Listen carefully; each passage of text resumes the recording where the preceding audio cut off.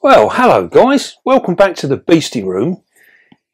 Now we did have in our previous video last week, where we done the rehousing of the 7 different spiders, we asked you at the end of the video, and I actually hope that was very helpful for most of you. We certainly enjoyed doing it, and one of the things we asked at the end was we were going to do a question and answers video. So we asked you all to put in some questions of some of the things that you would like to know. Now, whether that be about the spider room or about us or whatever. So, without further ado, let's get on with it, camera lady. Hello, yeah, we've got the questions here. So I'll just start from the top, Dave, and we'll work down and let you see what you've got to say. So be kind to me. This is just our subscribers here. So Danny Mac's children and the winter melon that has good abilities would like to know, as all spiders are pretty and gorgeous, which do you think are the most pretty and gorgeous, and what are your favourites? Oh, that's a really tough question actually, because there is so much variety within the spiders that we keep. It's very difficult. I tend to see things in all of them and different things in different spiders. I suppose if we're looking at outwardly really quite striking spiders, I still think the Psammopoeus erminea, the Venezuelan sun tiger, that's a catchy spider, that is. That's very, very pretty. But then we also look at the other spectrum. Some of the pokies, some of them are really nice. It's very, very difficult. As for favourite spiders, I don't really have a favourite as such, because again, I like them all for different things. You quite often say about the Cayenne Kraken, Dave. What's it specifically about that one that... Yes, I have got a soft spot for the Cayenne Kraken, and that's because one, she's very, very impressive. And it's a funny thing, actually, she's actually jet black. So she's just black all over. So she's not got anything in terms of like wonderful colours and things, but she is a very, very impressive spider. And she's been a nice one to work with, because she's also, they're a feisty spider. So they've got a bit about them, but we've learned over the years how to handle them without getting that nasty side of them, you know, that really sort of defensive side. So they're a special spider, and it's also one of the ones that I still haven't managed to do a successful breeding from. So there's a bit of a commitment there between the two of us. We're still fighting that one. Yeah. Well, so next, Nick Sweeney asks, have you ever cared for any Sydney funnel web or Brazilian wandering spiders? Ooh, yeah. No, well, that's a good question, Nick. I think in the Sydney funnel web, I have never had the pleasure of working with those, but that is a spider that I really would like to work with, purely because I'd like to see the differences between that and our Japanese funnel webs that we keep here, and some of the other funnel webs that we've had in the past, different ones. I would really like to compare them, because I do think that they're very, very similar. So I don't see any differences, but yeah, they would be really cool. As for the Brazilian wandering spider, I have had them before in the past, many years ago, and worked with them. And again, one of the things with these types of spiders that people really get sort of turned on by is the fact that they are classed as a deadly spider. And generally speaking, all of your top venomous spiders, things that are on the DWA list, which is the Dangerous Wild Animals list, anything that's on that list gets an awful lot of recognition. People really want to, that's what they aim for. It's a bit like DWA scorpions, but the real key is they are no different from any other spider that you may have in your collection. It's just because their venom is particularly toxic. But if you handle them all the same, and this is one of the things we tell everyone, that if you handle even your most least venomous spider, handle it just the same as you would a really, really venomous spider. You won't go wrong. Everything's exactly the same. Thank you. Michelle Burrich would like to know if the Exoterra Mini she has housed her avic in is adequate. There is ventilation across the bottom and the top, but she's a little worried this may not be enough cross ventilation for her. Right, this is a question that's actually, it's a really big question, if you like, and that breaks into the ground of cross ventilation in enclosures, and it's something that I think we need to address maybe in a separate video. But to answer your question, I keep all of my avics in Exoterra enclosures, and I keep them all in 20 by 20 by 30 enclosures. I do have the mesh roof on them, and I find that there is more than adequate ventilation for them spiders. Your spider will be perfectly happy in that enclosure. Don't get too hung up on the cross ventilation. We will do a video covering that particular subject because it's a very broad subject. Okay. Apologies if I don't get any of the names right. I'll do my best with them. This is from IC Give For You. Did you make your table or modify it yourself? I see it has the ridges that give spiders a place to hide without disappearing or flying off onto the floor. Have you ever had a camel spider? Is also... Oh, two questions there. Right, now the table I did actually build myself. So it's built to fit into the room and to suit everything I actually need. The top piece with the extra lip on it, I actually stole that idea from Mr. Grindler's Creatures, Jaden. He had, I saw his table and I was like, wow, all these years and I've never actually thought about that, but what a brilliant idea. So yes, I stole that from Jaden, and it works really, really well. So yeah, I can't claim to have had that idea myself. It is a stolen idea, and I'm very grateful. It's worked really, really well. If you haven't subscribed to his channel, pop over and have a look. Well worth a look. Really good channel. As for the camel spiders, this is a spider that I have had in the past, and I've managed to keep them alive for quite some time. But they are a spider that I would really, really like to do some real decent work with and try and breed them in captivity, because they're a spider that is wild caught in big, big numbers. And this is primarily due to the fact that no one is breeding them. Now, I know there has been a few claims to people that have captive bred them, but there doesn't always appear to be the information to back it up. So whether they are wild caught and they've been real lucky enough that they've dropped a sack and it's come about like that, that is probably what I do believe is what's happening. I've not read or seen any articles that outline an actual captive breeding. So yes, that is a spider that I would like to get involved with in the future, but I just need to be able to source 20 or 30 of them to produce an absolute viable project. But I don't want to pay the prices individually for them because it would be far too expensive a project. So I'm looking for something where I can perhaps get 20 or 30 at cost. So if there's any dealers out there and you're interested in doing a collab with the Beastie Room, I'd be more than happy to work with you. So yeah, good question. Brian Lindsay has noticed sometimes the spider will move towards the brush and sometimes it will move away. Is there really any way to predict what the spider may do? Yes, you'll often hear me say that your spider is talking to you all the time.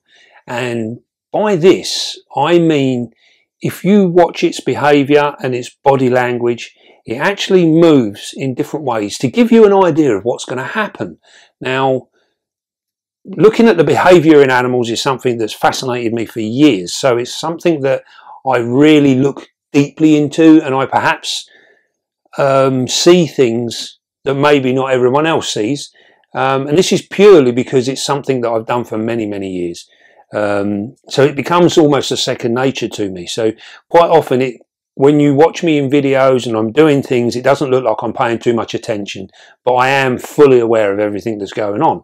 And this is because I can often read the very, very small movements and things, and they give me an insight as to what is likely to happen next. It doesn't always work. Sometimes you think something's going to happen and it happens in a different way, but then we just fall back on our knowledge and we react in a certain way to deal with the situation in hand. So yeah, they're chattering away all the time. You just got to read the signals. Well, that follows up with Susan Grew. Are there specific behaviours that you watch for to tell you if your spiders are healthy? Oh, good question, Susan. Yes. Well, there's many, many things that we can look at to decide whether we've got a healthy spider. And most of it is, in fact, a behavioural thing. So if we look at, if our spider's behaving correctly, then we can assume that everything is all right. So if your spider is doing everything that it should do, it's molting, it's feeding, it's resting, it's out looking for food. These are all different things that it does. And to some people, they all look exactly the same. But as you build your knowledge, you will understand that they are very, very different things. Just the way your spider sits is a good indication of how healthy it might be. So, or unhealthy, depending if it's sat in a certain way. Sometimes we just get a spider that might look absolutely fine, and then 24 hours later it's dead. And we've got no reason to understand. We just don't understand why it might have happened. And in them cases, we can only look back and work out whether everything was correct beforehand. And by that, we can just look at the way things were and how that spider behaved. So yes, there's many, many things that will give us an indication as to what is good or bad within our spider. This is a good one, Dave. We've got Joanne Galway.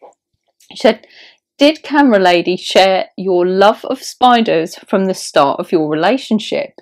But she also wants to know, what's the rarest, most expensive tarantula in your grand collection? What should we ask first? Did Camera Lady like spiders? I don't think she ever disliked them. I don't think she liked them quite as much as she does now. Yeah, it's one of them things. Me and Camera Lady have been together for a very, very long time.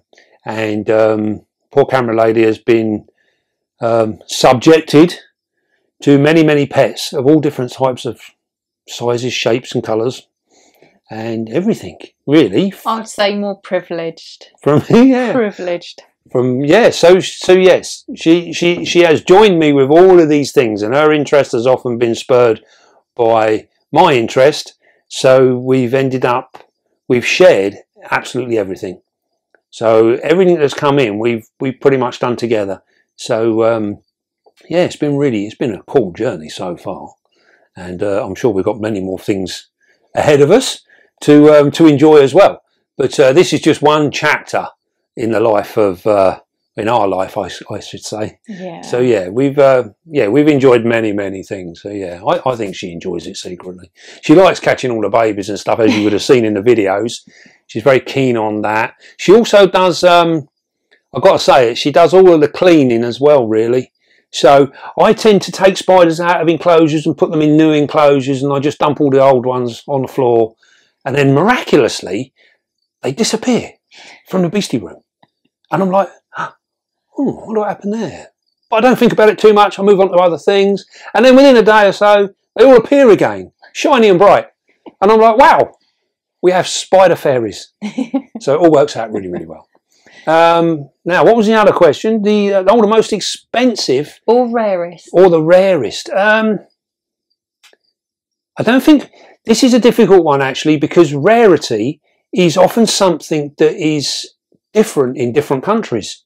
So what we have here, like the Celadonia, we have Celadonia here in the beastie room. In America, they do appear to be far more rarer, and they're very much more expensive than what they are here. So I think we've seen prices of $600 in America for a Caledonia, whereas I sold my slings here in the UK for £60 each. So it's all depending on where you are and where you go to. And as for rarest, I mean, again, probably our funnel webs for us, because they are quite difficult to come by, and trying to actually sort out enough to do a project with is quite difficult. Whereas you go to other countries, then they're more accessible. So I would say maybe the Caledonia is probably globally one of the most expensive, and our funnel webs are probably our rarest. Most of everything else we got is reasonably readily available.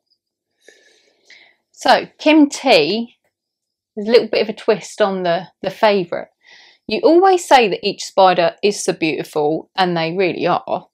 Do you have a species that you find not so beautiful? Ooh. Oh, I don't know. Right, okay. This is probably going to offend a few of you. Uh-oh. I wouldn't say I wouldn't say that I don't find them beautiful. I do. I think they're very pretty, and I do like the look of them. I have no idea what's coming. This is a new one for me. Yeah, I do like the look of them, but let's just say they don't spark my interest. Dare I say, I find them a little boring. Uh-oh. And that is the jumping spiders. Oh my God, there's going to be screams and uproars at this point. Yes, because we all think they're so amazing and cute. Oh, Dave. I'm not a lover of jumping spiders, and I have mentioned this in the past. Oh God. So yes, probably my least favourite is maybe a jumping spider. It's okay. Sorry, guys. We can hear you screaming right now. It's fine. They are the cutest things ever. Camera lady's the 50 other side of that. No. Okay, we'll move on real quick. Yeah. Move on. Do you have a favourite beast? I've just lost my first tarantula, a 5-year-old pink salmon. Salmon pink, apologies. What do you do with the ones that you lose? All right. So what we tend to do is, if they are in good condition, so there's no damage to them or anything like that, you know, they are in perfect condition, I tend to put them in the freezer, and then I just save them up. Originally, I started doing this because I had ideas of getting them set, and there's a number of companies around at the moment that do some absolutely fantastic work, where they taxidermy your spider, and they can set them up in beautiful things, whether they put them in domes or in picture cases, so that you can hang them on the wall, things like that. So that's how I originally started. That's why I put them in the freezer originally, and I never really got round to getting any of them mounted, and this is purely because when I think about it, I haven't really got anywhere that I can put them. I still do have an inkling. I would like I'd like maybe a nice big tree trunk in the living room, big thing, you know, 6-foot tree trunk with spiders and things all over it. I think that would look rather cool, you know, but I haven't got room in the living room for a big tree trunk at the moment. So yeah, so I tend to keep all mine, and then I recently gave a load to a young guy by the name of Josh on. He was on Facebook. He was on Scott's Inverts on one of his live feeds, things, and he's actually practicing now and learning the art of taxidermy and doing these different bits and pieces. So to help him out, I did donate some to him, and hopefully we'll see them come up. That you know, he can set them up and sell them and do a really nice job. So yeah, they get donated really to the people who can. If you can't donate them, what would you suggest could be done? Well, send them to one of these companies and get them mounted yourself. Cool. Yeah. It's a good way of keeping your beloved spiders alive forever. Really cool. Hayley exclamation mark. What was your very first spider? Oh, that's easy. That was a Brachypelma smithi, the Mexican red knee. And that was back in the days when they were Mexican red knees. They were all pure. And that's mainly because they were all wild caught. Now, it is one of those spiders that it's what's the word? The fact that it is so sought after, is such a pretty spider, and they're easygoing as well. So they're a great beginner spider. It actually did help in its decline in the wild state. But we're talking back now of like 40 odd years ago. So when things were very, very different. And this is why there's been different legislation brought in around the world to stop the collection, the mass collection of certain species of animals, inverts and things like that. And that is to protect them. Because unfortunately, back in the day, 40 odd years ago, there was no protection. And the true pure smithy almost got collected out of existence. And it's only because of the governments and the hobby in itself stepped in early enough and actually saved the spider from pretty much a natural extinction, really. So that the only ones that we would have had would have been the ones in captivity. And then, as you've seen before, people get them mixed up with the Homori. So we would have struggled to have had purebred stock now. But the way things are now, they are now on the endangered list, they're on the CITES list, and there's paperwork now to follow individual spiders around, so we know that they are purebred. And it's very important as breeders that we make sure that we only breed purebred stuff. So yeah, that was my very first spider, the smithy. No. Thanatos Soul Drinker. In one of my recent rehouses, I noticed the soil underneath my moss dried out to an incredible degree, despite me watering down the sides and occasional moss spraying. How do you prevent your moss-covered soil from turning into bone-dry clumps of dead earth? Where did I go wrong? Right, this is something that happens, and it's quite a full-on sort of thing, really. Basically, what happens is if you need to understand that your moisture that you're getting from your enclosure is what feeds your moss. So it's not. Many people believe that if you just spray your moss or soak your moss on the top, then that is keeping your moss alive. Your moss is living through the roots that are below it, which you can't see, just like a plant does in a pot. So we need to feed the roots of your moss. So by having a bioactive enclosure where we can have the clay balls in there, and then we put our membrane down, then we put our soil down, and then we put our moss on top of our soil. By keeping moisture within the clay balls underneath, the warmth in your room will create that moisture to warm up and want to escape your enclosure, which means it goes up through the different, through the different layers in your enclosure, and then eventually feeding your moss.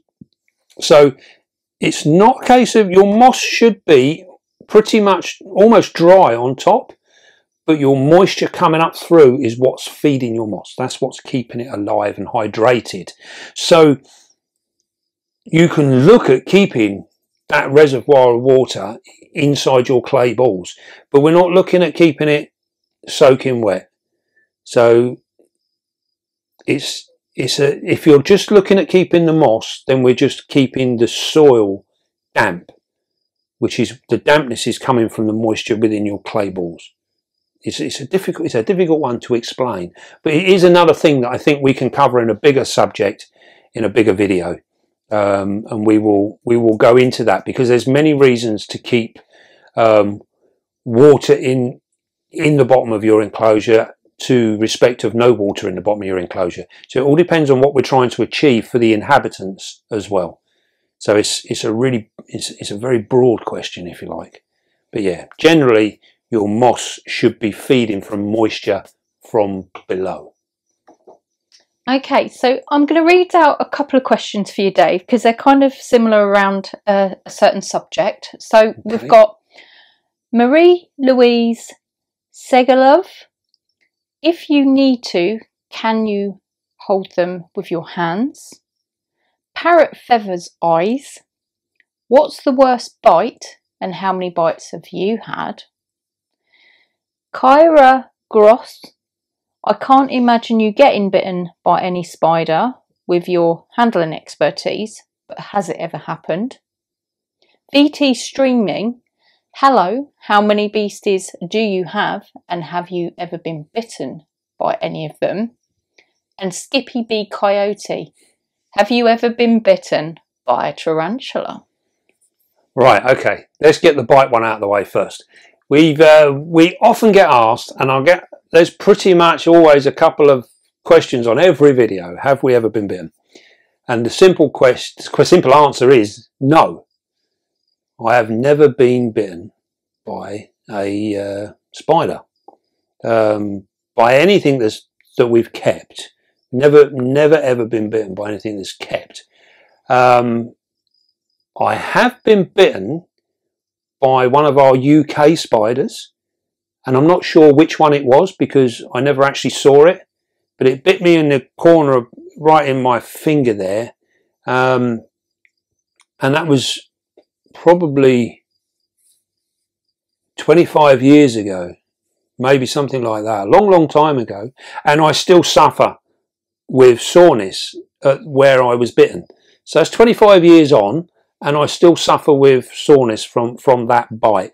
But I've never actually been bitten by a captive spider of any kind, and that is because we follow the golden rules. So we always treat them as if they are absolutely deadly, and we treat them with the utmost respect. And hopefully our videos show a little bit as to how we've avoided. And I've been keeping spiders for 40 odd years, and I've never ever been bitten by one, or even really come close to it. So yeah, we are trying to share that with all you guys, so hopefully none of you guys get bitten. In terms of if we look at it in numbers, if you look at the amount of people around the globe that keep spiders, and then you look at the amount of confirmed spider bites, there is very few. Very few. So many people get really worried about being bitten by a spider. Spiders don't really want to bite you. You've got to push them a long way to get bitten. What was the other questions? Handling. Handling, right. I personally don't promote handling of spiders as in physically picking them up and playing with them. I often, like in our previous video that we done last week, it was labelled as handling spiders the beastie way, and by handling I mean moving them from one thing to another, or physically trying to do something with that spider. That is what I class as handling. When we look at people, when they say about handling spiders, they got them on their hands and they're moving around. I class that as playing with spiders. It's a different thing for me. It's how I classify it. So I don't play with spiders. I don't see any reason why you should need to hold a spider. It can be dangerous for you and it can be dangerous for them. So it doesn't matter how calm you are. I'm calm around my spiders, but I tell you now, if I've got one on my hand and it decides to bite me, the first thing I'm going to do is go like that. You know, I don't want it on my hand anymore because it's just bitten me and it's going to hurt like hell. So, and also as well, I will get no indication of that coming. Chances are it's going to be bang. I'm not going to be quick enough to do anything about it, so it's going to bleeding well hurt, and I don't want to get bitten. So there's no need to hold one, is there really? As saying for that, each to their own. If someone else wants to go out and play with their spiders, It's not something that's ever interested me. Even when I got into the hobby many, many years ago, I did hold one or two many, many years ago, but it's not something that's ever really interested me, and I don't really understand the reasoning behind it. Thank you, Dave. Oh, we've got a bit of a different one. It's Brandy has asked, are any of your spiders that you've just rehoused in this video from Bethany? And if so, why have we got them from Bethany? Right, okay. Yes, we have got a few spiders from Bethany Spiders. Now, as many of you will know, she has basically decided to just take a break from social media. There's absolutely nothing wrong with her. She's perfectly fine, perfectly fit and healthy. She just decided to take a back seat. And this is one of the things that social media can dominate your life. And it does. And for anyone who makes YouTube videos will know and understand the amount of work that goes into doing these videos. You've also then got all of the work from your collection. You still have to keep up with doing all of that. We all have full-time jobs as well. Then if you add in things like TikTok, Instagram, all the other social media platforms, it's an awful lot to try and keep up with. It's very, very difficult. And sometimes, you know, we need to just take a back seat. You know, we're only human, and it's really, really difficult to keep on top of doing everything. It's about enjoying your hobby as well, isn't it? Yeah, you need to be able to sit back. And I tell you now, I mean, even with like what we do here, we do 2 videos a week. We also do Instagram to a lesser extent. But the 2 videos a week and looking after the collection and doing everything else takes up every minute of my time. I work full-time as well. And it's very, very difficult to put it all into place and get everything working as one. If I stop enjoying my hobby, which is the most paramount part of it, then, you know, something has to give. And unfortunately, if it got to that point, it would probably be making videos, you know, because it's great to be able to share all this stuff, but you need to be able to enjoy it as well. It's very, very important. So yes, there's absolutely nothing wrong with Beth. And yes, we did have some spiders, and that's purely because she downsized her collection to allow a bit more time for her to enjoy the parts of it that she really enjoyed. You know, you can become swamped in your spiders very, very easily, as many of you guys will know. If you've only got a few spiders and then you go to a show, you come back with another 10 slings. We see it all the time on Facebook, you know. I've been doing the hobby for 6 months and I've got 300 spiders. It can get out of hand really, really quick. So, you know, every now and again we need to downsize. I do it myself. You know, once I've bred things, quite often I'll move them on and I'll swap them for a species that I haven't done. And this is because space is of an issue as much as anything, and we all suffer the same constraints. So yeah, I hope that sort of answers that. So Johnny Neal 84, we've answered some of his question already, but would love to know how you got into keeping spiders, beasties, and what your first spider was. Also recall you saying you had a really impressive reptile collection at one time. Do you still keep reptiles in that way? And if not, what prompted the shift from reptiles to inverts? Right. Well, we answered that the first spider was the Smithy, the Brachypelma Smithy. We covered that. In terms of my interest in spiders, now I've been lucky. I've been surrounded by animals, exotic animals, all of my life, and I've been exposed to many, many things. And then also, as part of my working career, I was a zookeeper for around about 11 years, and I've worked in conservation most of my life, with other different places that I've been to as well. So it's something that's always been a part of me. I was very much into tropical birds, and I used to keep an awful lot of birds back in the day. And as with most things, it's circumstances that change. As we go through life, circumstances change and we have to adapt and change along with them. Now, with the reptiles, I was heavily into reptiles in a massive, massive way, and they still interest me today. It's funny, actually, we had a conversation only today, me and camera lady, and reptiles probably will make a comeback in my life at some point, because there's still things that I feel I haven't done. So, you know, and this is one of the things. I do like a project, as you guys know, and I like a challenge, and there's still lots of challenges out there that we haven't achieved yet. So yeah, we're going to do them. But it's time. You know, I mean, circumstances changed. I could no longer keep the reptiles the way I used to keep them. So they had to go, and I basically swapped them for spiders, which I already kept as I kept my reptiles. I kept spiders as well. But spiders, I can do a lot more with spiders in a small space than what I could with reptiles. And this is one of the issues we had, was space. So hence the spiders took off, and I've got much more heavily into spiders now than I've ever been into them. So it's sort of always been that way. So yeah, that's how we've changed direction.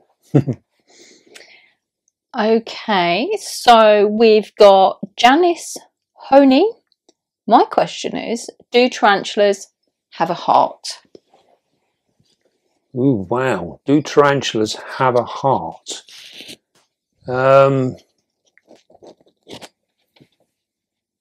Actually, there's two ways of looking at this. Are we talking about actually as in a physiological way? Do they have a heart? Or are we looking at it in terms of do they have feelings? That's a bit of a strange one. As in terms of a heart, that's actually a really interesting question, because there has been different views as to how spiders physiologically work, what goes on, their internal organs, how things actually manipulate and work and what have you. And it's really quite confusing, and I've never been 100% sure as to what I believe and what I don't believe, actually. That's a really curious question. In terms of, in actual fact, as to whether or not they have feelings, I don't think they have feelings as such, but they do react to their surroundings, and that is very important. We can gauge our reactions by what we do, and that can teach our spiders as well. They do exactly the same thing. So yeah, in terms of a pumping heart, I don't think they actually have a pumping heart. It's a very interesting question. It surprised me, actually, because it's something I've never really thought about. It's we'll have to do a little thing, David, on anatomy of a spider. Yes, I think that could be a cool video. Yeah. Okay, so Caro Knochik. When do Tom Moran and you finally do a podcast together?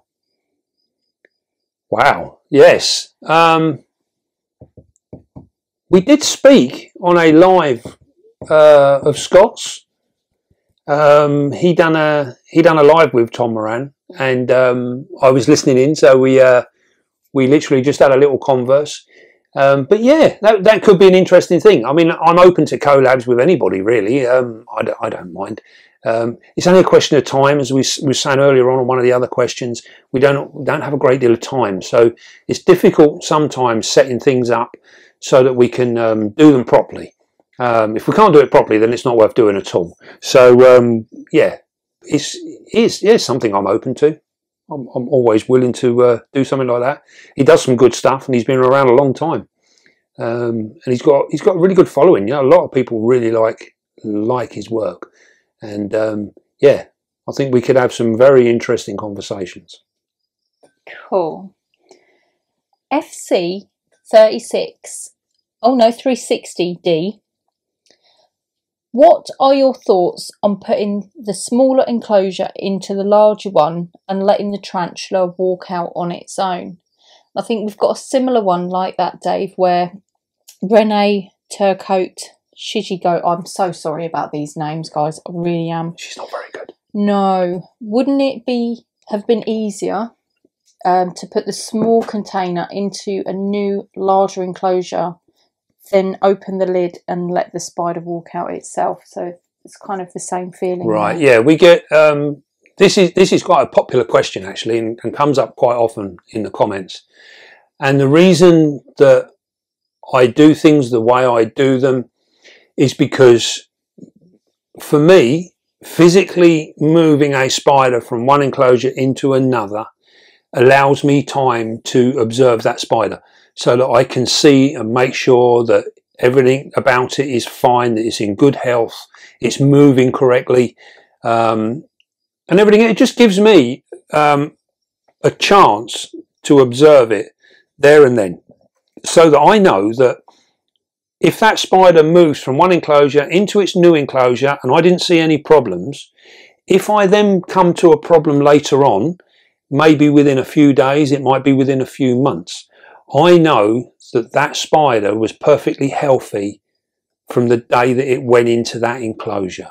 So I can, you know, from that I can look at it and know that it never went in there with a problem. So I now know that if it's got a problem, it's something that's been created while it's been in this enclosure, which means I can narrow down my thought process as to how I can identify what that problem may be. So yeah, so I like to move them purely because I can give it a health check and basically just have a good glance over before it goes. If we just put the enclosure inside the enclosure, I may never see it. You know, it could walk out missing two legs. I might not see them. So yeah, it gives me an opportunity to give it a good MOT. Darren Runyon, did you learn to keep brush contact from watching the way the males move the females? Very, very good question. Yes. Now then, we've one of the things that we really, really like, or my personal thing that drives me all the time, is behaviour, animal behaviour, and how we identify that behaviour. And yes, you're right, when we look at the males, when we come to pairing our males, we can see that they do it in different ways. But it becomes very apparent when you watch the videos. The males, once the initial contact is made, the whole behaviour changes. So we then know that while we're watching that, our male never loses contact until he's had enough and he wants to go. And then you see his behaviour change again. So yeah, we watch them, and then I've basically taken from that and I move our spiders. There's also a little bit of common sense in there as well. You know, if you sit there and think to yourself, you've got your paintbrush and you constantly poke your spider, it's going to get the ump. You know, if you keep tapping it like this, I see it all the time. People, they're like this, you know, that is not going to produce the results that you want from your spider. So a little bit of common sense, and yes, observation. That's the key. Brilliant. Good question. Yeah, really good. Greg Logan, do you milk your spiders for their venom? No, we don't, is the short answer to that. There's very, very few spiders in the world that are milked. The most famous, obviously, being the Sydney funnel web, and that is because in Australia they do have a problem with spider bites from the Sydney funnel web spider, and it is the wandering males. Once they mature, they go out looking for a female, so it brings them in contact with people because they've now left their burrows and they're out looking for females. And I do believe, I think, you know, quite a few people that actually get bitten are often children and what have you, because they're playing in their gardens and bits and pieces, and they come in contact with these spiders. And because they got a particularly nasty venom, a very strong, potent venom, then there has been work done, and it's successful. And they now milk them as they do snakes, different venomous snakes. So yeah, it's very, very important work. But it's something that we don't do here in the UK, purely because we don't have the funnel web here, the Sydney funnel web. And none of the others are actually that strong a venom like the Sydney funnel web. So so there's no need. And there's also an awful lot, as any of you guys that are interested in your venomous snakes, many of you will know that most venoms, especially anti-venoms, they have a shelf life. So they don't last particularly long before the proteins and what have you start breaking down within the anti-venom, and that makes it useless. So, and it's also very expensive to produce as well. Now, when we used to work with venomous stuff many years ago, we used to keep them in the fridge, and because they have to be kept at a reasonable temperature. And then what we used to find, I think, if I remember back then, about 3 months, and they need to be swapped out. So every 3 months, you're buying new anti-venom. It's a very, very expensive thing. Even in zoos and things, they don't all carry every anti-venom. Cool. This is a good one, Dave. Gail one holler. Why do you have so many paintbrushes? Did you paint before you had your spiders? I do like a paintbrush. Now yeah, this is something that's comes back to handling our spiders and looking at it and seeing what we want to do. One of the things I try and get across in this hobby is nothing is black and white, and many hobbyists look in a black and white fashion. So you need to fill in the grey areas in between. Now, when we look at what we're doing, I like a paintbrush, and I like a thin paintbrush like this. And it's a funny thing, because actually, when we were doing venomous snakes, I always liked a lightweight hook. I don't like heavy hooks. And I'm the same with these. I don't like heavy paintbrushes, so I always go for a nice light one like this, because you don't need nothing big and cumbersome to move a spider. He's not that big and strong. We're stronger than he is, so we can move him around. The other thing I like is as well, you've got two ends to it. We've got a pointy end, if you like, blunt end. That is blunt, actually. And we've got a brush end as well. So depending on what I want to achieve and how I want my spider to behave depends on what end you'll see me use. But I don't think the paintbrush idea come from you being this creative artist, no, did it? Where did the idea come from? Because I've never known you to be a painter, Dave. I'm not. I did used to like art when I was a kid, but I was never very good at painting. No, I think I can't remember, to be honest. It is something that I've always had around, and it is probably just something that I picked up one day and just thought, oh, you know what, I'll use that, and then I grew to enjoy it and use it. And like I say, it's got two ends, which I really like, because there's not just one way to move a spider.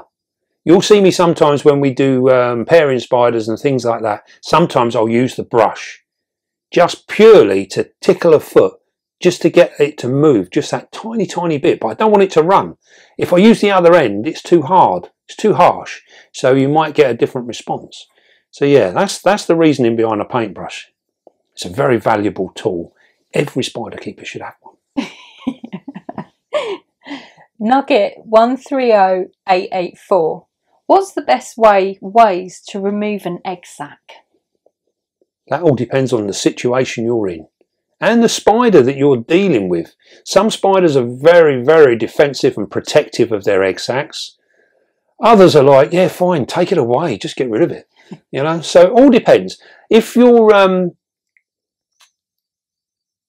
the best way to move them is to literally uncover, as you'd have seen in many of our videos, we uncover it, we'll pull back the bark, and then with a pair of tweezers we'll just pop in, get hold of it, and we'll pull it out. That is the quickest way. In terms of the best way, it's the same as many things we do with a spider. The best way is whatever works the quickest and safest. because the last thing we want to do is spend all afternoon trying to get an egg sac. So the quickest and safest way is the best way, whatever that may be. Falk Hammermuller. How far can an avic jump? Is it like a few inches or even a few feet? Yeah, they don't jump that far. They tend to, it's almost like a hop. So they'll spring and they'll jump. If maybe, I think the furthest I've seen one jump is probably maybe a foot, if you're lucky, as a direct jump from one thing to another. Maybe a foot, 12 inches. People that say they can jump 6 feet is normally because they were up at the top of the room and they jumped and they went down and glided so far before they hit something. That is not what we call a jump. A jump is where you physically go from A to B. If you're just jumping to avoid something and you jump into the abyss, then it could be whenever you meet the next thing that you land on. So yeah, it's but physically jumping, maybe a foot, 6 inches a foot. Cool. Liz McNeil, what is the point of moving a spider into an enclosure that has the same dimensions as the first one? That is a good question. That is a very, very good question. And there's many answers to that. For me, myself, the main reasons I move a spider is, as you'd have seen in some of our videos recently, we've had some new spiders come in that came in their enclosures, and I don't personally, I may not like the particular style of enclosure that they were in, and I'd rather the spider be in one of my own enclosures. So I'm quite OCD. I like all my enclosures to be exactly the same. So that's one reason. Another reason is sometimes I may move it from one exo to another exo that is exactly the same, but I may move it because I want to change the spider's psyche, if you like. I want to change how it feels. So sometimes I will do a rehouse purely because maybe we're looking at trying to get that spider to drop a sac and it's not happened yet. Sometimes a rehouse will often do that. It may be that the enclosure that it's in at the moment doesn't lend itself primarily to a good breeding enclosure, so I may change it for that reason to give our males a better chance. There's many reasons why it can change. There's nothing to say that once you house your spider, it needs to stay in there forever. You need to be able to move with the situation that's at hand, and that's the art of good keeping. You know, change with the flow, change with what's going on. You know, you might keep a spider and then one day decide, you know what, I want to breed this spider, and the enclosure that you got is perfectly inadequate for trying to breed a spider. So you need to up the game. You need to change it all and do things like that. So just be prepared. Don't fall into the trap that it needs to stay the same. And you don't cause it any harm by moving a spider into a new enclosure. They make a new home really quick, and they're one of the things that are used to, even in the wild state, being disturbed and turfed out of their home and having to make a new one. So it's not a major issue to the spider. Black Tiger 67, do you have issues with your spider's toes getting stuck in mesh lids? Seems all the US keepers are so very fearful of this. Talk about it often, and therefore almost all cages are completely acrylic. Much love from Oregon. Right, this is a subject that's been raging around the hobby for as long as I can honestly remember. And all I can say is that we need to look at it in a logical sense. I've been keeping now for 40 plus years, and I have never had an issue where a spider has been damaged by a mesh top. Never. Now, that's not to say that it doesn't happen, because there are people out there that have had issues. Now, why I say about keeping things in perspective is, if we look at the amount of enclosures that are around the world and keepers around the world that have got mesh top enclosures, and then look at the amount of spiders that have reportedly been damaged by the mesh enclosures, you will find it is very, very a minority, a very, very tiny amount. But what we do get, and we've seen many, many times, is on social media, someone will put out, they'll show an enclosure and it's got a mesh top. Someone will comment, you need to change that for plexiglass. Why? When you dig down, you find the person that actually made that comment has never had any personal experience of a spider being in trouble with a mesh top. What they have seen is many, many other posts put out by people that all say exactly the same thing, like sheep. They all comment that you should change it, it's dangerous. When we get down to the nitty-gritty, hardly any of those people would have ever had first-hand experience. They are just regurgitating what they've read without any first-hand experience. And this is one of the things that's always caused problems within the hobby, is people telling things like it's happened to them, but they've never had that experience. And one of the things I always say to people, if you've not had the experience of something, you shouldn't really be commenting on it, because it's false comments, it's false knowledge if you've not had that personal experience. Now for me, I've never had that personal experience, so I don't make any comments apart from the fact that I don't think there's a problem. I've never had a problem. And sometimes when you look at some of the things that have been actually shown to be correct, you know, someone's put something up and they show their enclosure, quite often or not, the enclosure wasn't designed in such a way that the spider was safe in the first place. It might be a fact that it's an arboreal enclosure with a terrestrial spider in there, and things like this. Sometimes it could be just the fact that, which I quite often think happens, is that they are male spiders that have matured and they're constantly on the move, and they tend to be terrestrial males that have gone up and climbed, and they do climb and use their feet in a different way to an arboreal spider. Most of my spiders are arboreal, but that being said, even my terrestrial spiders, I've not had issues. So yeah, it's I think a lot of it is false information. Okay, Dave. Like button, I have 1,000 questions, but I'd really like to know if you've ever discovered one of your spiders in a place they shouldn't be, like one on the loose, or a baby that's managed to avoid the nursery pot and hid somewhere. Right. Can I say I've not had this issue with spiders, but maybe snakes, Dave? Yeah, we've had the odd snake go on walkabout. Spider-wise, yeah, we don't tend to lose spiders. We have had slings on the loose, and that is purely where we've allowed them to hatch out in our Exoterras, and they come out through the front vents of the Exoterra.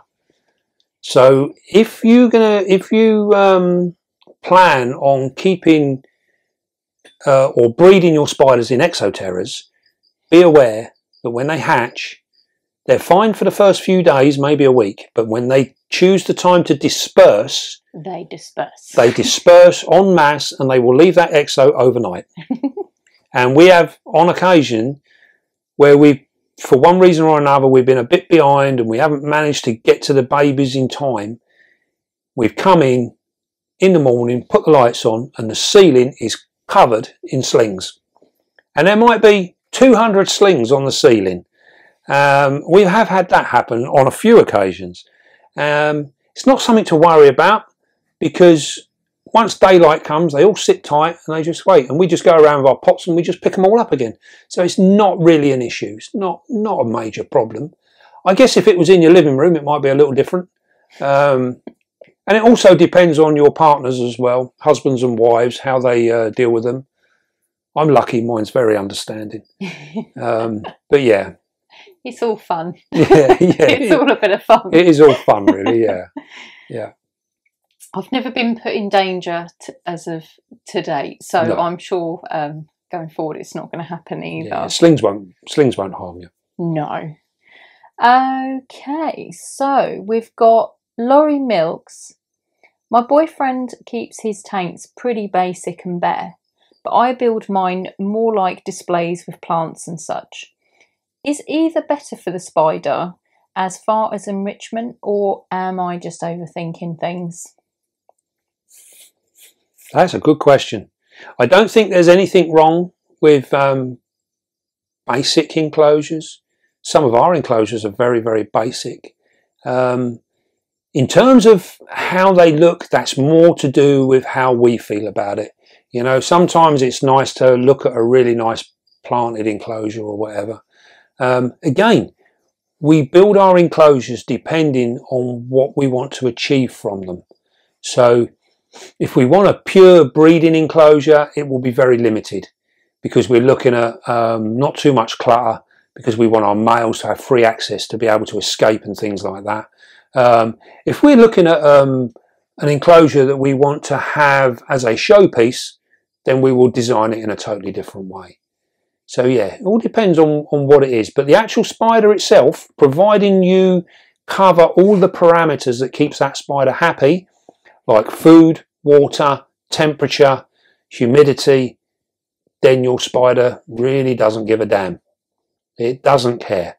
So it's more of a personal thing and what we want to achieve within the enclosures. So neither is wrong. They're both good. Cheryl Leeds has got a really cool question. How do spiders excrete? And can they adjust the tensile strength of their web?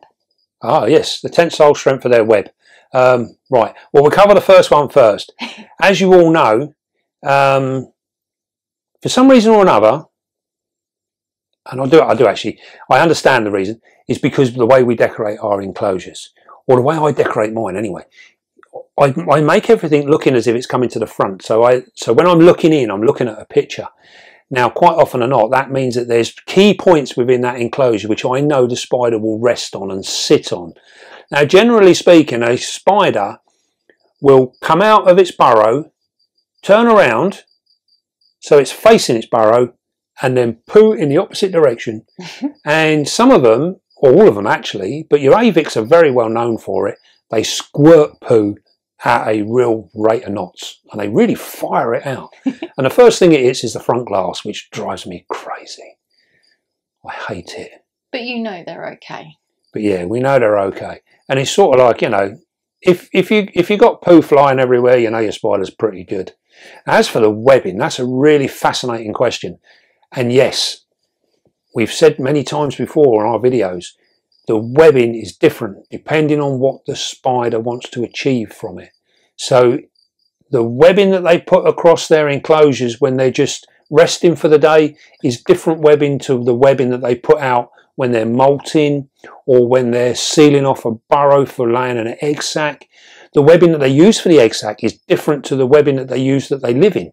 So yes, they make different webbing to depend on entirely on what they want to achieve from it.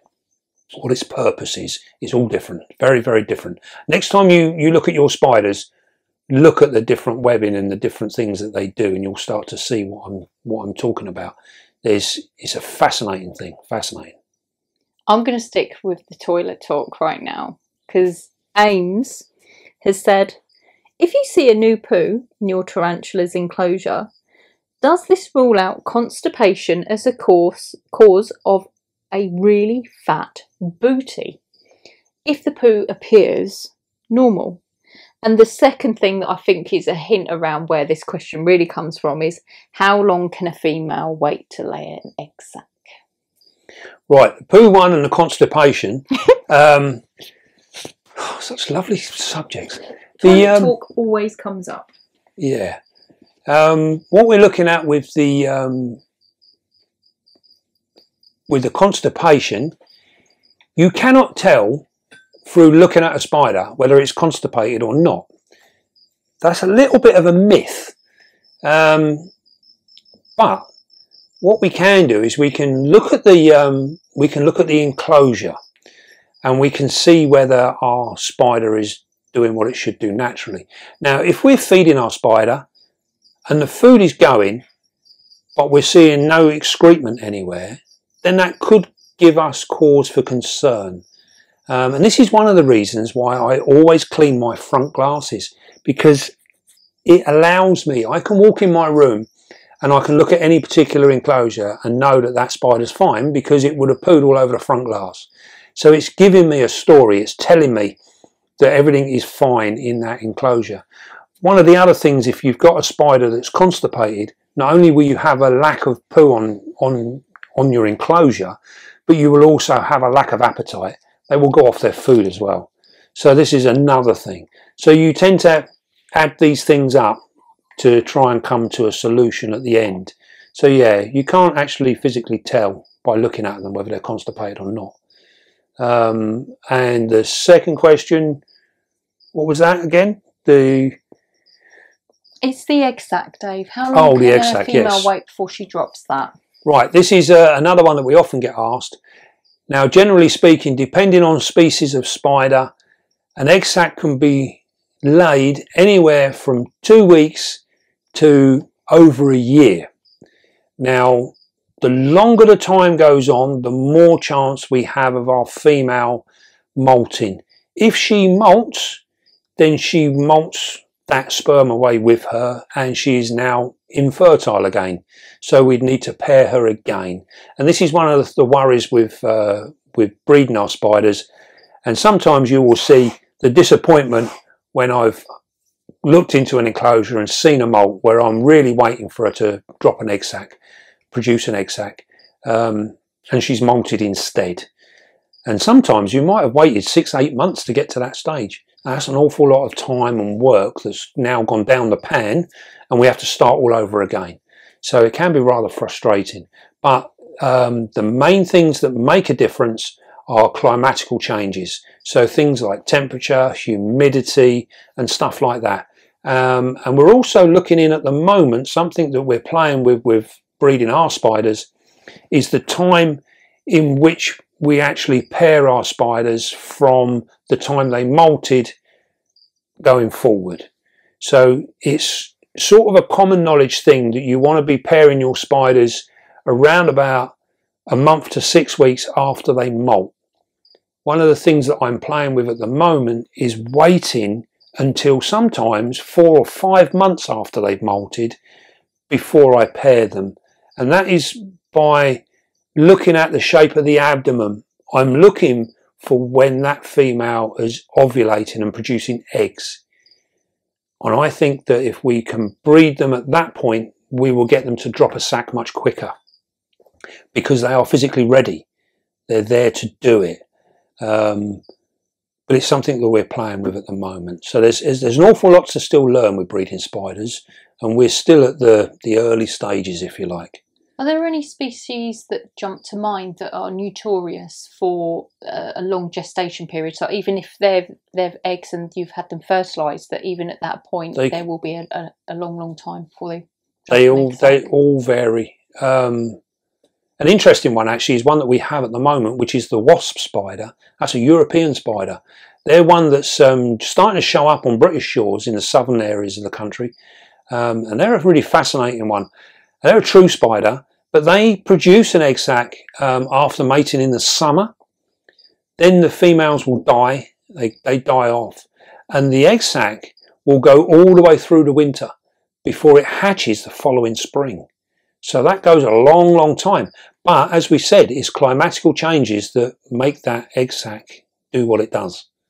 And it's very much the same for our tarantulas and what have you within the hobby. But we just need to find what the key trigger points are. And we don't know them until we can breed a species time after time after time. And when we can do it like that, when we can do it regular, we can now say that we've cracked that particular spider. Just because you breed a spider doesn't mean you've cracked it. We need to breed it regularly without fail before we can say we've cracked that spider. Holdo says, How are the spiders sticking to the glass? I've seen close-ups during some of your videos and it almost looks like there are two little claws on each of the legs, and perhaps on some of the spiders are there suction cups. Right, how they do this is, you're correct in saying that there is two tiny little claws which are almost like retractable in the end of the toes, and they use them to literally grip the finest imperfections on the surface of whatever they're on. Now, glass is probably the slipperiest thing they're ever going to come in contact with, and you'll see that they actually climb over that. What you will see in a lot of enclosures is they lay a very, very fine layer of silk over the glass, which you can hardly see, but it's there, and they actually use that and they climb on that as well. But you'll also see as well that they have very, very tiny hairs on the soles of their feet, almost like a gecko's pads, and they can actually grip with those as well. So they will find the very finest of imperfections and they manage to grip in, and that's how they move around. But you'll also see with things like our funnel webs, they can't climb glass, and that's because their feet are done in a totally different way. They lack them really, really fine tiny hooks as well, so they can't move in the same way. So not all spiders are built the same either. Cool. What's the most dangerous spider you have, chap? Is Ronaldo DiCamilli? The most dangerous spider. The most dangerous spider is the one that bites you. That is the most dangerous spider. In terms of venom, then any Poecilotheria, your pokies, all got a strong venom. Many of your baboons are strong venom. Our funnel webs, they get a lot of theirs. They have a strong venom, but they're often mixed with the Sydney funnel web. So the importance of them being really, really dangerous, I don't believe a Japanese funnel web is any more dangerous than, say, a Poecilotheria ornata or maybe a feather-legged baboon. You know, I think they're all very, very similar. The simple fact of the matter is there is very, very little pure information as to the true toxicity of many of these spiders. So we tend to lump them in a class of what we call as medically significant, and that basically means anyone of a full, strong, healthy adult will react differently to a child or an elderly, frail person. So it all depends an awful lot on your makeup. But a medically significant spider is a spider that's going to practically upset your day. And depending on your physiology, yourself, it will depend on how much it upsets your day, if that makes sense. So would you class some of the hair kickers, the new worlds, against the old world with venom? Would you say there's medical significance? Most new world spiders are much less toxic than the old world spiders. Then they don't carry the same toxicity in their venom. They're not as strong. So with the hair kicking, with some of the really medical, that is their first line of defence. And you wouldn't say that I would be more concerned with my breathing and anything like that from a hair kicker than I would with something that bit me and actually injected venom? No. Cool. No. Hair kicking is a defence mode which is there to deter an attack. Biting is a last resort. Thank you, Dave. I've got a really good one from here. Most tarantulas I want to buy, I can only afford them as slings. I'm new to the hobby and I've been told slings are really fragile and can die very easy. So is it good or bad to feed them a couple of times a week to try and get them out of the sling stage faster? I've seen multiple views saying it's not good to feed them too much and is considered power feeding. I know people power feed snakes and that's unhealthy, but snakes and spiders are two different species of animals. What do you think? And that was, sorry, ECAT 330. Right. There's again, this is one of the things that we need to start to understand in the hobby, is this black and white scenario. So when we look at slings, we tend to feed our slings more often than we do our older spiders. And this is purely because the metabolism of a sling is that much faster. So they are growing, and they're growing quick. In terms of feeding them too much, we look at the actual spider as an individual, and if a sling, if we look at it and its abdomen is huge compared to the rest of its body, and it's shiny, it's looking like it's at bursting point, then yes, you can say that you have been power feeding that sling, and that is not a good idea. That's not what we want to achieve. What we're looking at is we want our sling to grow at a steady rate, but we don't want it to be so slow that it's stumped its growth rate. So we want to try and get it somewhere in the middle. So we're looking at getting regular molts and things like that. But we're looking at feeding in a way that we can look at our sling and make sure that it doesn't get that big bulbous thing. You often see on Facebook and that, people have put pictures up of their spiders, and they've got huge, great abdomens. And they tend to get a little bit of a kicking on social media because of the state of that abdomen. It's too big. And it's a common mistake for beginners to feed too much. And one of the reasons is because it's exciting to see our spider catch its prey and eat. You know, it's a really exciting thing. But we need to step back from that and look, you know, the welfare of our spider is paramount. So yeah, you can feed too much, but it's very easy to work it out. Is it more of a case that you'd overfeed juvies rather than your slings? No, you can't. You shouldn't overfeed anything at all. So it doesn't matter what it is. You shouldn't be overfeeding. Even when we're preparing our breeding females, we tend to put more food into them because we're looking at a different thing. So again, it's all about what the end product is, what we want to achieve by what actions we take. And this is what I say about it being black and white. It's not black and white. You work your husbandry depending on what you want to achieve at the end. And it can be many different things. A little bit off subject here, but not really been asked something like this before. It's Liana. What do you think about having a patronage for your channel? Because she's someone that would very much be interested in giving you money for your channel. What's your view on it? We've been asked many times about a patronage for the channel, and it is something that we've looked into, and it's something that we possibly will do in the future. One of the things you might well have noticed throughout the life of this channel is we don't like to do things half-heartedly. So we want to do things properly. And also as well, I think it's one of the things that concerns me.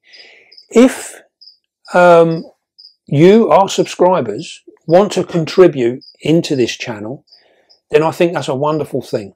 It's an absolutely amazing thing. And it is very much appreciated. But I also feel that you must get something for your contribution. So it doesn't sit well with me to say to people, here's a different grades of payment if I can't provide you something for that payment. And just doing the normal channel like we do at the moment, I'm quite happy doing as we do, you know, and I don't feel that you need to pay for that or you know, donate or whatever. So it is something that we will do in the future. We are making steps at the moment. We've been mucking around for a long time now about a website and also doing some merch.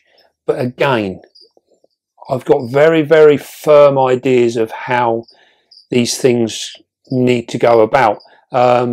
and doing things like the merch, I feel if you pay for something, you should get top quality and value for money. And that's what it's about. And the bottom line of this channel is to be upfront and as honest as we possibly can, you know. And we need to, what you see is what you get, sort of thing. And its integrity is of all importance. We don't share anything on this channel unless we have done it ourselves and it is successful and it works. You know, we won't share anything unless that criteria is met. And that I think doesn't include failures, because that can kind of come across. And that's very very important. Yeah, we do share the failures. If something's gone wrong, it's important to share that as well. But that's where the transparency comes in. You know, that's where we are trying to be as honest as we possibly can. And we need to do that. And that ventures out into things like the patronage and things like that. When I can work out that I feel that you're getting something worthy of your donation, then we will do it. Most definitely. It is something that will happen in the future, but we need to iron out a few bits and pieces and make it really worthwhile for you guys. You know, I want you guys to get the most out of it. Yeah. Thanks, Dave. We've got, let's have a look. Well, I think you kind of touched on this earlier, but you know how I deal with this. Chaos Theory. How do you clean the old enclosures? Is it soap and water, dishwater, or dishwasher, or just water with no detergent? Right, we have if it's an enclosure that's just recently been done or whatever, we just clean them out, soapy water, perfectly fine. If we need to do a deep clean, I have done a video in the past. And it is called, I think it's called cleaning our enclosures, or deep cleaning our enclosures, something along them lines. And we actually use Viakill, which is what many housewives all over the country use to clean their ovens and surfaces and what have you. And it's a really strong, potent cleaner. And I hear, when we put the video out, I had people jumping up and down, crazy, you'll kill your spiders, you know, this stuff is violent stuff. And yes, it is, and that's why we use it, because it's absolutely, it obliterates everything. It will take lime scale off, it will do everything. But the most important thing is, whatever you use to clean your enclosures, doesn't matter what you use, just make sure that you thoroughly wash it out, flush it out, and make sure that it is perfectly free of anything that any chemical that you use to clean it. There is no harm in anything that you use. Just make sure you clean it fresh at the end of it. Totally flush it out. And in some cases, put it outside and let it air for a couple of days. You know, it's not going to harm it. But just make sure that you thoroughly flush it through, and you'll be fine. I suppose for you, Dave, with the way you keep your enclosures, it's not allowing it to get to such a point where it needs such a deep clean. Yeah, I mean, if you spot clean and clean your glasses anyway, there's no need. The only time we clean an enclosure here is if we actually empty it, and then we fully deep clean it, and we go from there. Or if we're buying second-hand enclosures, it doesn't matter how clean they look, we will generally deep clean them, because we want to know it's clean from the moment we have it. So yeah, that's a good point actually. Yeah. Destination Disney. On the last spider, since you can't see it, I take it's about this video. Sorry, David, with the handling there. You couldn't see it, and you had to dig it up. What would have happened if it was molting when you dug it up? Have you ever had something like this happen? Cool. Yes, I know. Yeah, you're talking about the king baboon. I think. Yes, I think it was, Dave. Yep. No, it wasn't. No. It was the one you said we hadn't seen. Yes. It was the Javan Fury. And it was the one. It ended up with the leg fused underneath. If you remember. I think you were right with the king baboon. If it was the video where we done the king baboon and the leg was caught up underneath, I think what you're talking about though is the Javan Fury, which we done in the rehouse video, where we done the 7 spiders, and it was the last spider that we done. So I think that's the one you're talking about. But yes, both fossorial spiders. So the issue is exactly the same. Yes. If you dig down, and this is always a thing, if we're rehousing fossorial spiders, because we don't see them all the time, it can be an issue. But we can also go back to the fact that if we've not seen our spider for a long, long time, then we can look at a couple of different things. One, we can look at, is there food moving around in there? If there is food moving around in there, and it has been for some time, that points to the fact that we may have a dead spider in there. If the entrance to the burrow is sealed off, but sealed off heavily, then we can pretty much assume that it's actually molting. So then in that case, what we would do is we would save our rehouse until the spider opened that entrance up again, or we saw it. If we go through, and it might have gone through, depending on the spider, this is a real difficult one, but if the spider has sealed itself in and we haven't seen it for maybe a couple of months, then we might be tempted to dig down and have a look. If we're just going to rehouse it anyway, if we dig down and we find that our spider is actually in the process of molting, then we would just leave it be. So we would uncover it to the point where we would actually recognise that it's molting. Once we found it in that position, we would just completely leave it be. Leave it nice and peaceful, put the lid back on, don't cover it up. You've already uncovered it. So don't, whatever you do, don't cover it up. Just leave it as you found it. Yeah? Chances are it's on its back and it's in the process. Now, we would just literally put the lid back on, put it somewhere quiet for 24 hours. When you go back in 24 hours, chances are that spider would have molted out and it would be fine. Now, depending on age, if it's an old spider, we may leave it in there for another week. Just leave it somewhere quiet and let it harden up. If it's a young spider, another day or two, it will harden up and it will be on the move. Once it's hardened up, chances are it will try and burrow into whatever is remaining in what substrate you've got remaining inside that enclosure, which then tells you it's ready, you can move it again. So you just dig it up again and move it. But yeah, if you do find one that's in the process of molting, just leave it be, let it get on with the job. The only reason it's dangerous to it's not dangerous to disturb a spider when it's molting. The reason it's dangerous for a molting spider to be disturbed is if it's in the wild state, then it can't defend itself. And a predator will come along, it may eat it, kill it, do whatever, but it cannot protect itself. In the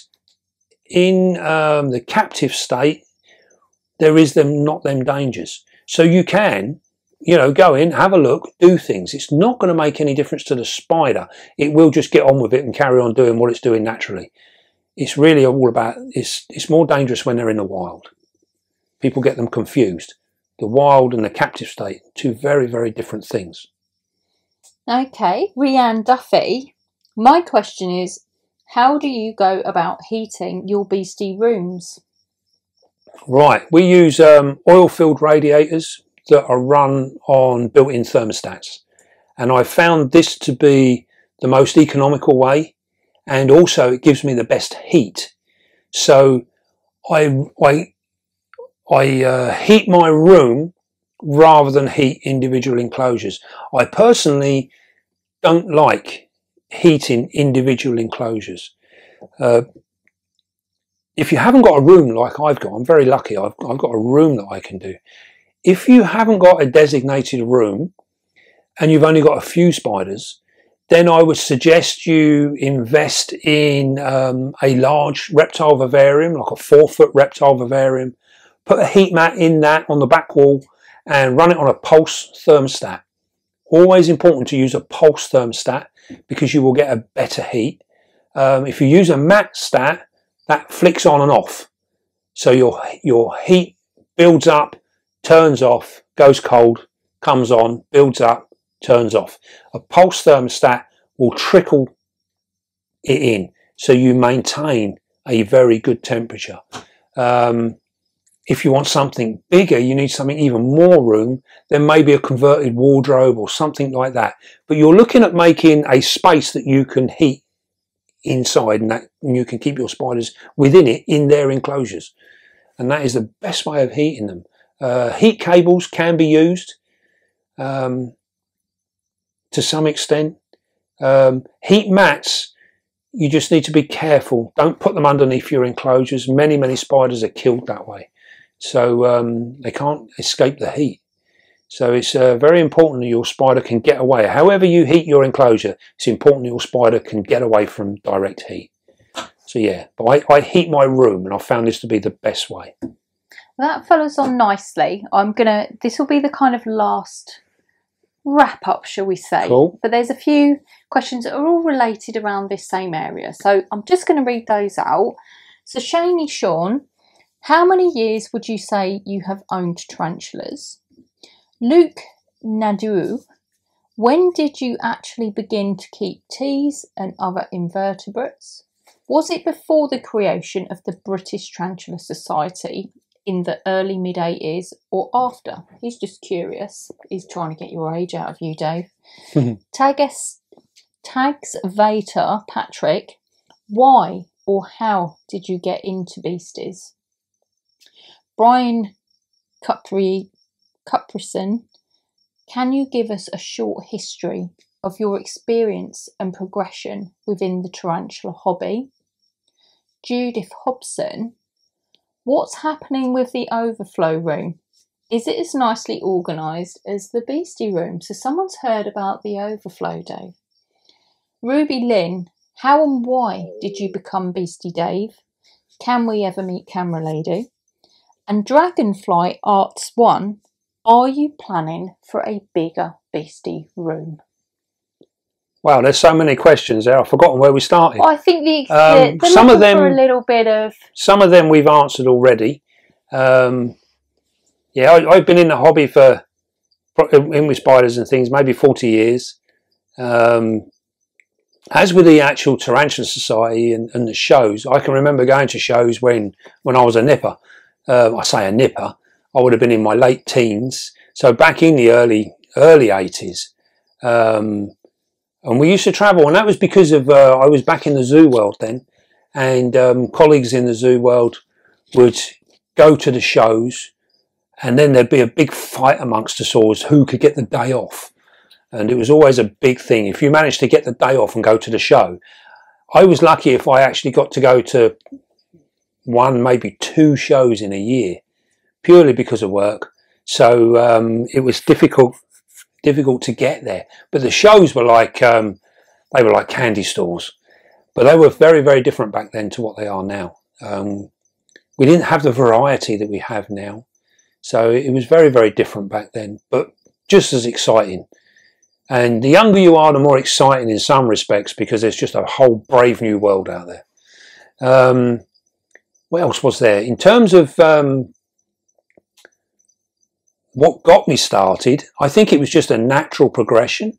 And I think I've always been involved.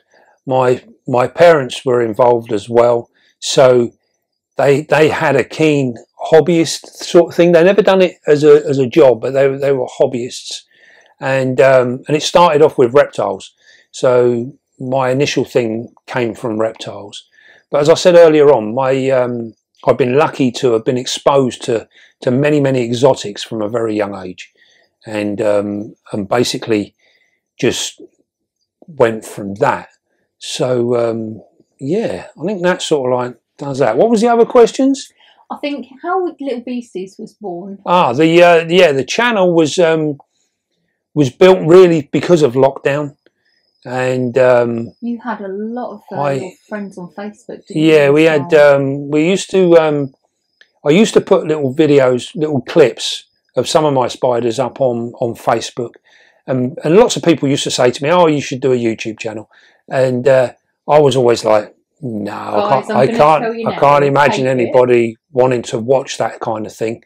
And then lockdown came, and I was basically told by camera lady that either find something to do or get out of the house. He beat me to it. I didn't think he'd admit to that. So we, I thought, you know what, I'm going to have a go at this YouTube lark.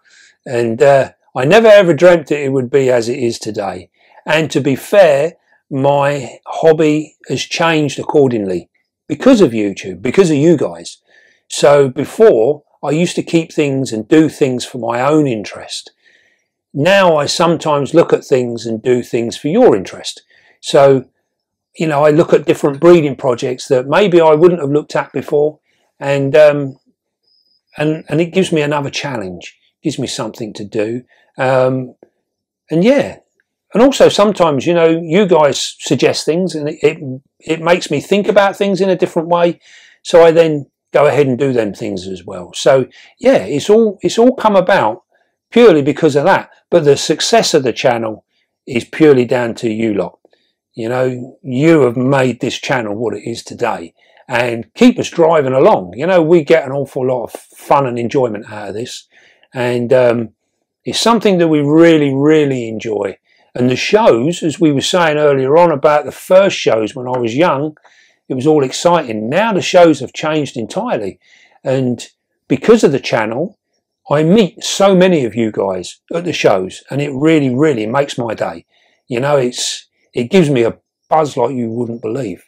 So, yeah, it's really, really exciting times, and it's proven to be a phenomenal journey, and one that we enjoy every day. We're doing it all the time. Kind of follows up with wrapping it up with like, where's Beasties going, Dave? Are we looking at another Beastie room? Or right. The second Beastie room is because we outgrew this Beastie room. So we are lucky enough at the moment where we live that we have now moved into Camera Lady's office, and we've sort of like dominated one of the walls in there, and we've racked it out the same as we got in the Beastie room here. Many of what we keep in that particular room is kept in different ways because of different reasons. So we tend to keep all of our mature males in there because we keep it a little bit cooler. If we're growing stuff on that we want to produce slowly, then we keep it in there. So things like that. We don't have as many bioactive enclosures in that room as we have in this room. It depends on what we're doing. So that room is more of a work room, where we're working to an end for something. It has a purpose. Excuse me. This room is more of an enjoyment, and we like enclosures that we like to look at and things like that. So more showcase environment, if you like. So yeah, it's I'd say Beastie Room 2 is definitely more practical. Yes, it's more of a practical room, organised, and his OCD follows through to all. Yes, I still don't like lots of different enclosures and things. So yeah, everything, it is pretty much a mirror image of what it is in here, to be fair, but it's just used in a different way. But yeah, I think that's pretty cool. Yeah. Yeah. So is that all of our questions for today? I think, yeah, we've really delved into all of that. We've covered what appears to be many questions, and I dread to think how long this video has gone on for. It's gone on longer than I anticipated, I must admit. Now, one of the things I think it's we will in the future, we will do a live and have a little bit of a play with that. We've never done a live video before. And it is something I think that could be quite interesting. We might do one evening. We just need to try and arrange some time that we can free up, that we can do that. And I guess the main thing to do is to say thank you to all of you guys for supporting our channel. Without you, we wouldn't be here. And we've reached a massive audience, you know, all over the world. You know, we touch people in so many different countries, and it's really fascinating to hear your responses. It's lovely reading your comments on all of the videos that we put out. It's really what keeps us going, keeps us driving along, and gives us an idea of what you guys want. If you can always, you know, whenever you watch a video, hit that like button, get your notifications as well, you know, and make your comments. It's what drives the channel. And if we can show YouTube how much you're enjoying the content and what have you, it then in turn gives us the right cues for the algorithm to pick up and spread us even further out there, and we can hit more and more people. And yeah, it just helps grow the channel. You know, you guys have put us where we are today, so it's a fantastic thing. What's super touching, Dave, as well, it's people even outside the hobbyists, like some of the messages that they yes. We're there like Snook TV. It's just a little bit of feel. I think it's not even people necessarily in the hobby. Yeah, I think it's amazing the amount of people, the amount of you guys that have never kept a spider, but you love watching the videos. You know, that makes my day. That really, I like that. That gives us a warm feeling. My Snook TV is Colombo, so I'm really proud that someone's Snook TV is you. It's like I know what that's about. And I think it's also great that we have so many arachnophobes, people that are terrified of spiders, that actually sit back and watch, and they've seen spiders in a different light. And that's what we try and show. That's what we're trying to share, that these things aren't big scary things of nightmares and stuff like that, you know. And it's so nice to hear people that were physically terrified to the point where they would be physically sick, they would throw up through fear, are now watching spiders and seeing them for the beautiful things that they really are. And that is what makes it worthwhile for us here in the Beastie Room. And that's what it does. It's amazing. So, right, I'd just like to thank you all once again for supporting our channel. And I hope you enjoyed this video. And we will try and look at doing a few things like this in the future. But for now, we need to go and get a cup of tea. I'm starting to get a bit hoarse. So, don't forget, be calm, be gentle, and love your spiders. And I will see you soon, guys.